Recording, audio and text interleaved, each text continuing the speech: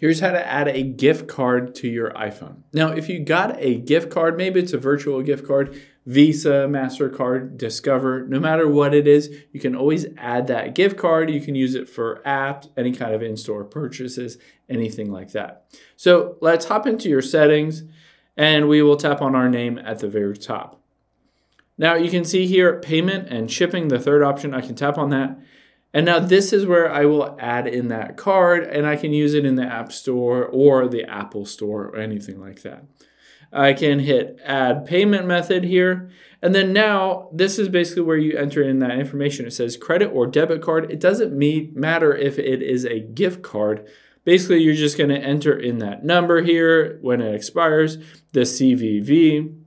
And then billing address, you usually can just either keep that blank or maybe just use your personal billing address if that's associated with that gift card.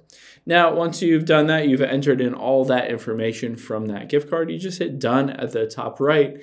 And then now whenever you buy apps or use app purchases or anything like that, it will use that gift card to do so, and it won't charge your actual card.